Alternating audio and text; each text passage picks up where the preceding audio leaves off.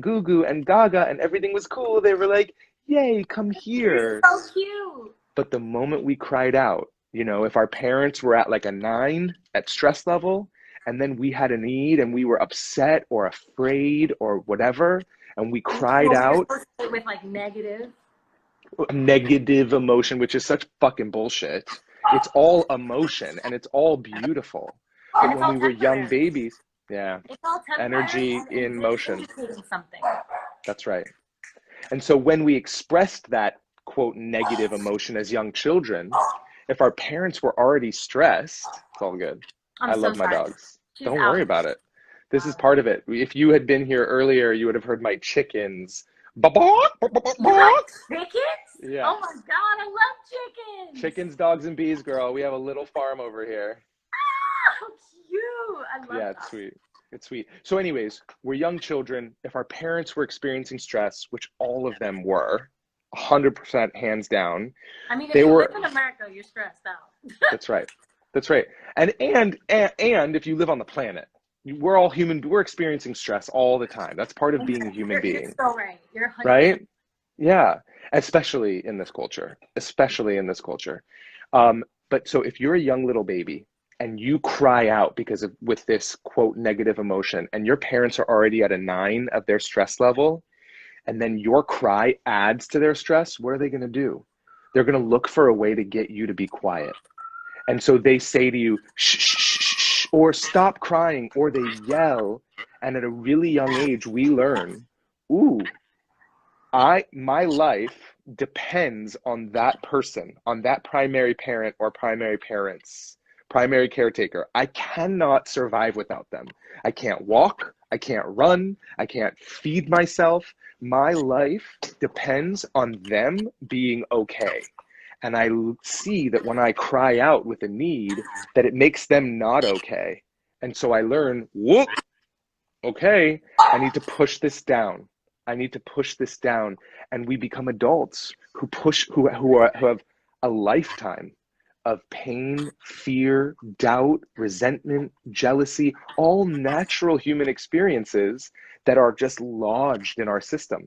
And then the minute we slow down, the minute we sit for a meditation or we go get into a bathtub or we lay down to go to sleep at night, all of that stuff just comes rushing up and overwhelms our system. And then if we don't have the tools to deal with it, if we don't have the tools to sit, we're going to medicate. Period. We're going to distract. Yeah. 100%. So you want to talk to them about this sanctuary challenge that you put together? Yeah, girl. Yeah.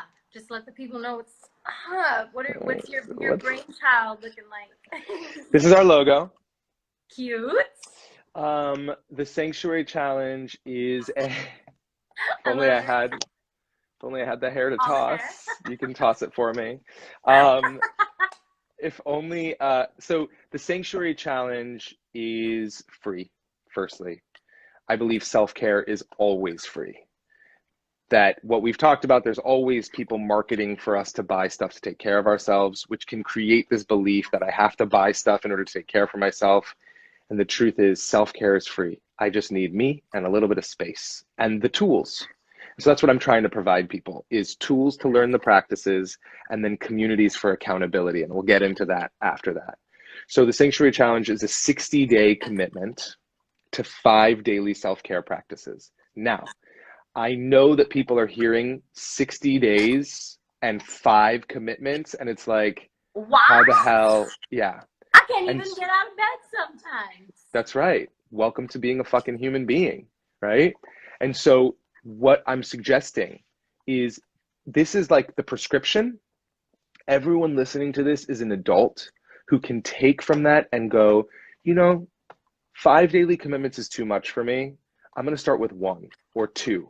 I'm going to try it on for a week, and then maybe next week I will add a second. Or 60 days is way too much for me. I'm going to start with 1 day, and then I'll see about a second day, right? I just want to give you the tools. And one would think that our goal with the Sanctuary Challenge would be to get, you mentioned that accountability tracker that people can download on the website. One would think that the goal would be to check off every single practice for 60 days. That is not my goal for people. My goal is that 1 day in the 60 days, you check off every box. That to me is the big win. Yeah.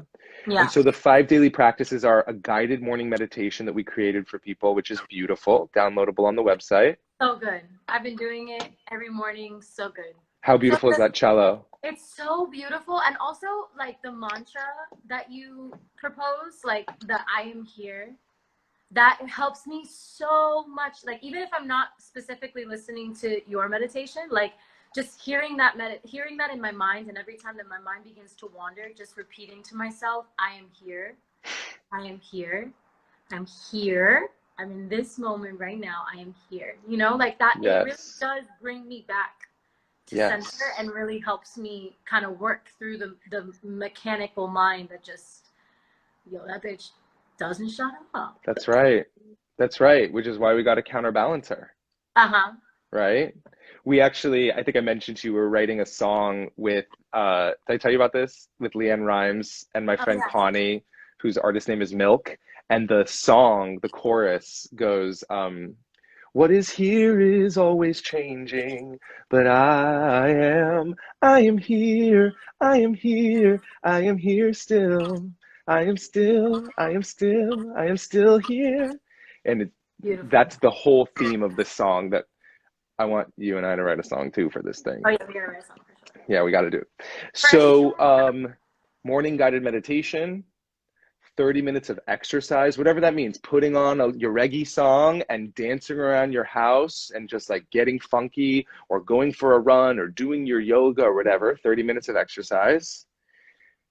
Healthy eating and water drinking, which to me just means eating more food that comes from the earth. The earth is intelligent. It puts that intelligence into our food, and then we can eat it. Less processed foods, more foods that come from the earth. Yes. 4 is my energy. Yeah, it's like we're given it. It's right here. It's just like being given to us. And then for whatever reason, human beings like process it and kill it. And it's like, just eat the food that comes from the earth. Yeah. And you're going to feel good. They gave us seeds with crazy intelligence in them, and they make trees. Simple. It's so simple. Yeah. So the 4th is what I call goddess time. Whether you are male, female, it does not matter. Your gender does not matter. Goddess time is an opportunity at the end of our work day, or our mom day, or our dad day, or our looking for work day, our writing day, our sessions day, to recognize that all day long I've been accumulating stress. And what we typically do is we take the stress of the day, we bring it into the evening, we bring it into the bed, and then we take it into tomorrow. And then suddenly we're alive for several decades, and we have several decades of stress that's living inside of our body. And we wonder why we're so anxious all the time. Or sick. Because or sick. That's a big one. Or sick, because disease comes from dis-ease. Yes. You know, A Course in Miracles says that sickness is caused by a stress that we put on the body that the body was never meant to handle. Facts. Whether that comes from this lifetime or past. That's right. That's right. And that I believe that the biggest stress we put on our body comes from, ready for this, the belief that we are the body. That's the biggest stress we put on the body, is forgetting that we are actually the intelligence that inhabits this body and gets to use this beautiful body as a tool, as a vehicle for learning, but that we are not the body. We are so much more powerful than just our physical musculature. The body is a vehicle.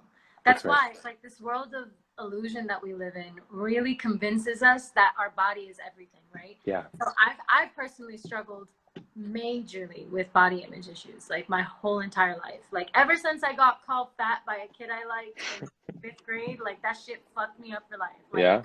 And it's like understanding to love my body is so much more than looking good in a fucking bikini.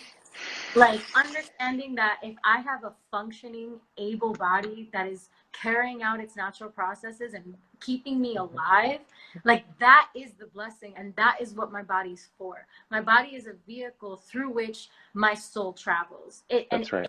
Being healthy doesn't necessarily mean it will a general public. You know what I'm saying? Right. It'll be on Sports Illustrated, or it'll be on, you know what I mean? Like all these diet shits that we see everywhere. Or even better, there's so many people that have such intense body dysmorphia because all they're seeing all day long are edited, face-tuned, That's right. photoshopped pictures of people. That's right. People that whose body you look at and admire, a lot of them, not all of them, but a lot of them don't even look like that in real life. And if they do look like that, they look like that for 1 week during the photo shoot. Or from a certain angle. You know, and they didn't eat all week. You know, and so it's like there's so many unhealthy fads and unhealthy approaches to what it means to have a body, what it means to love our body. Because I had a really tough time with this. To this day, I have a tough time with this. I'm not even gonna lie. Is like I wake myself up every morning, and if I'm looking in the mirror subconsciously, I will pick myself apart. Like I will pick myself apart, and it's not even conscious. It's legitimately not even conscious. I have to interrupt those thoughts and be like, yo, you're standing. Yeah. You are standing. You are able to miracle. walk. You are breathing. Yes. You can see. You can hear. You can taste whatever it is that you're about to taste. You can smell. You can move. You can flow. You can dance. You can sing. You're not the best dancer in the world. You That's can do right. whatever you want, you know? That's right. And that is the blessing. Having a functioning body. And that's not to say that's not to be ableist in any way, because there are plenty of beautiful bodies that do not function exactly like all of our able bodies. Amen. And guess what? Your body's still carrying your soul, and your body is still working with you, or you're working with it to you know, be alive and present in this world. And that is the beauty, is the fact that you have a seat for your soul in this realm that is carrying you through life. That is what body positivity needs to be about, man. Because it's not about the shape that you are. It's not about, you know, whatever it is. You know what I'm saying? Like, it really isn't. It's about having a vehicle for you that you're able to, you know, navigate this world in. That's literally all it is about. That's right. It's about realizing that your body is a miraculous blessing. It is the most miraculous thing that could exist. Trillions of cells all working together in perfect concert to allow you to do everything you just said, and to allow you to witness and take in this unbelievable natural world, and also to be able to take in the miracle of another person. It's such a gift, and it's so small but powerful. The way that ego brain says, you're ugly, you're fat, you don't look like this, they're not going to love you. And again, that comes from our early childhood trauma, where we learned that we are not deserving of love and belonging exactly as we are. And we learned that we have to shape ourselves, literally shape ourselves into a certain kind of thing in order to be deserving of love, respect, intimacy, admiration, and success. And it's fucking bullshit. You are deserving of love because you exist. You are special because you exist. You are a gift because you are breathing. You are alive. And this grace of God has bestowed us with the gift of being alive. And that little voice in our head that just starts picking at us, thank God, Lauren, you have the grace, and that you've given yourself the practice to notice it when it's doing its thing, and to go, nuh-uh. Yeah, not today. I interrupt those thoughts now. You know what I'm saying? It's like, it's so ingrained. I'm in the public eye. You know what I'm saying? There's people commenting on my body all day long. There's people commenting about how I look all day long. And I remember growing up, I would see tabloids with women's pictures slathered on them. And it would be like, this body's good, this body's not. And all of these pictures would be taken of these women, first of all, without their consent. And second of all, from an incredibly, like, unflattering angle, of course. You know what I'm saying? Like, these photos are not done by professional photographers. They're done by stalkers, voyeurs, which are called paparazzi. And literally, for me as a little girl who wasn't in the public eye yet, I would see those pictures and I would be like, fuck, I can never look like that. I never want to be caught looking like that, right? Because that's what those things teach you. They teach you that a normal body having fun at the beach is disgusting. That someone rated it a 10% or a 2%. Or they said hot or not, and it was a not. You know what I'm saying? Is those comparative, especially for women or femme-bodied individuals, like, you know, like it ingrains in you. That shit ingrains it in you from a tiny tot. You're already thinking like, like people are already commenting on your body when you're an adolescent. When you start going through puberty, you're still 13 years old, and you have older men commenting about your body. You know what I'm saying? That shit really causes, or even women commenting about your body. You know, like I remember growing up on Facebook, they had, you know, hottest bodies, and like they would put all the girls who had the best bodies, and they would, you know, the best hair and the best this and the best that. All these, like, let me rate people's attractiveness according to European white supremacist standards. Thank you. You know what I'm saying? And it's just like, there's just no, and even a lot of Europeans don't even meet the fucking European standard. You know what I'm saying? It's idyllic and it's not even realistic. So it's just, all of those things aren't real. They're things that are given to us that we buy into bullshit. Yeah. Yeah. Amen. And to the women, like, I can't even relate to the amount of body shaming. And as a gay male, there was a thing that happened in gay culture, especially when the AIDS epidemic hit. Real shit. Well, and I never understood this until I started kind of looking at it. When the AIDS epidemic hit, there was this belief, because no one was helping the gay community with trying to survive HIV/AIDS. And so there was this idea that if you could, because they were losing weight so fast, so there was this idea if you could build muscle, that you would kind of live a healthier life. Wow. And then I grew up in this gay world where every image of men, whether I was a young 13-year-old closeted homosexual that only found the opportunity to feel intimacy when I was looking at porn, and I was looking at these men who were objectified for their abs and their chest and their biceps and their legs and the big muscles, and it developed a belief within me that I have to look that way in order to be loved. And I already felt like I'm not allowed to be loved because I'm gay, right? And I'm ostracized and I'm different and no one's going to love and accept me. And it's such a travesty that we grow up in that culture, which is why it's even more important that you and I are having the conversation that we're having today, to say to every single one of you who are listening to this right now, you are fucking perfect. You are beautiful exactly as you are. Not losing 1 pound is going to make you more lovable. None of it. The person that needs you to look a certain way in order to love you is not your person. The person who's going to love you for who you are and recognize them. Yeah. That is the real shit. That's not your person. If anybody's telling you that you need to look a certain way or be a certain way in order for them to love you, that's not. Bye. That's not your person. Thank you. Bye. Because you know what they're saying? What they're saying is, I'm so insecure about myself that I need you to look a certain way because you represent a part of me, and I'm so insecure that if you don't look perfect, then I don't believe that I'm deserving of love and respect in my community. It's such manipulation, and it's so deeply. I think that happens with parents too. It's so important that we all wake up. Yeah, I think that also happens like with parents. Oh my God! Like who you're supposed to be onto you, you know, like never letting you make your own decision about your own life because you're essentially an extension of their parenting. You know That's right. So it's so ego-based. A lot of the ways that people project all of these things that we're talking about are projections. That's right. An illusion of a world that, again, tells you these things to sell you things, to continue to commodify your existence.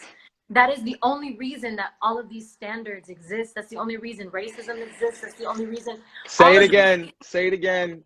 Yeah, the reason that all of these different things exist, like, again, like homophobia, racism, all of these things, it's so that we can sell you things. It's an economic system. That's right. That's right. Racism is an economic caste system. For anybody who doesn't understand this concept yet, Isabel Wilkinson wrote a beautiful book called Caste, C-A-S-T-E, where she looked at the caste system in India, the caste system that created Nazi Germany and the Holocaust, and the caste system that created slavery and racism against Black people here in the United States of America. And I